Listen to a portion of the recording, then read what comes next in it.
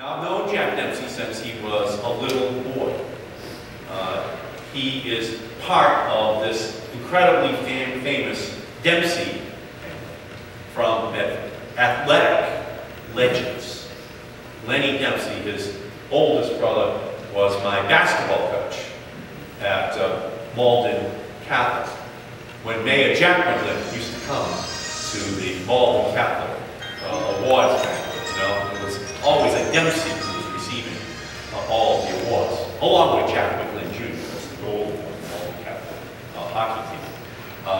But his brothers Lenny and Timmy and Tommy were all legends. But in high school, he was known as Babe, then Babe Dempsey. He was the youngest of the four Dempsey boys. Babe Dempsey. He was a state legend of the time that he was just a kid. He ran a 4:22 mile in high school.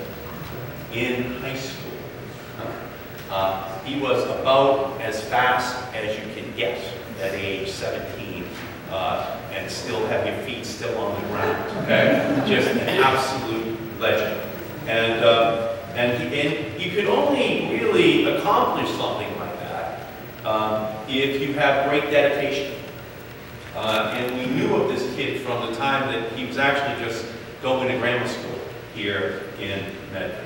But people really don't know him that way now. And he really doesn't want to be known, because he's always behind the camera, never in front of the camera. As famous as he was when he was a kid, and it was the Medford Mercury every day for 4 years in high school, it's just the opposite.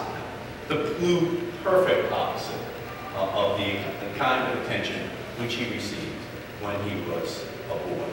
Whether it's the Memorial Day Veterans ceremonies, parades, new Veterans Memorial being dedicated, Jack has always been there behind the camera.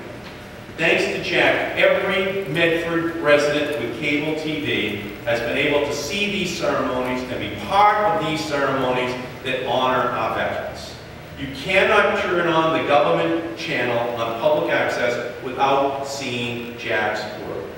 Jack is Medford's Steven Spielberg. He ensures that all of these great ceremonies are documented, that history as it's occurring here in Medford with its veterans is preserved forever. Jack donated countless hours to work with Tom Convery to record the stories of World War II veterans from Medford. Jack videotaped almost 100 veterans for this project. As a result, these videos are now in the Library of Congress as part of the Greatest Generation series to be preserved forever, as long as the United States of America exists, into